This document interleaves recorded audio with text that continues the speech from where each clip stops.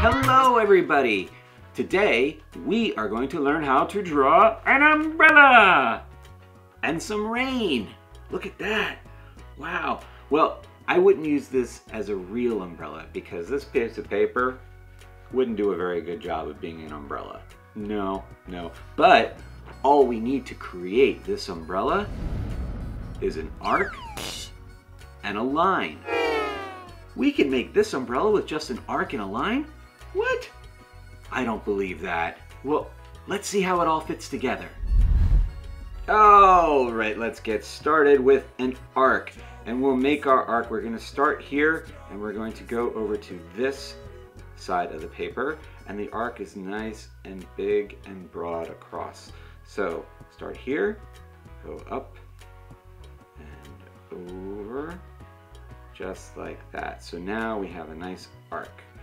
And you can go over your line again if you like. I'm going to go over my line just to make it how I want it to be. And now we're going to make 3 more arcs at the bottom here, right here. 1, 2, 3. All right, next we're going to use 2 lines. One will go up at an angle and the other will come down at an angle. And that's the tip. Next, we're going to create 2 more lines. One will be right here, and this will be, and then the next will be right next to it.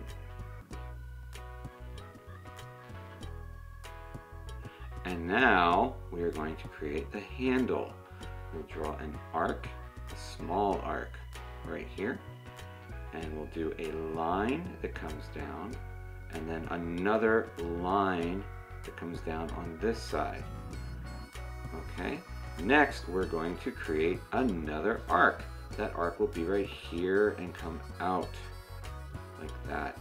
And now we'll do another arc coming from this line all the way out and then up to the same point, and then we will do another arc and join that together to make the handle. Now if you like, you can go over your lines. Sometimes I do that in my drawings where I'll go over the line again to make it a little bit thicker, just like that, and just to join my lines a little bit better. Okay, and then you can just trace the whole outline again, just make it a little thicker. Okay, and this looks like a J, just like that, but we used arcs and lines to create this. Next, we have just 2 more arcs here. 1, and then 2, and now we get to create the rain. The rain, we're just going to use lines. Now you can decide if you want your rain to be coming straight down or at an angle or an angle this way. That's up to you. I'm going to make mine on an angle. So I'm going to turn my paper like this to make it easier for me to pull my hand as I draw the lines, okay? Sometimes if you turn your paper where your hand is more comfortable, it's easier to draw straight lines. You can practice that. So here we go. Start here and we're just going to draw a line and then another line, and then just keep repeating that and put your lines in different places because rain is all over the place. There is not any one spot that rain is going to be. It will be all over. And we have a lot of raindrops coming. Okay, so it looks like a very windy day, blowing the rain this way. Okay, and you can continue putting lines that are raindrops falling.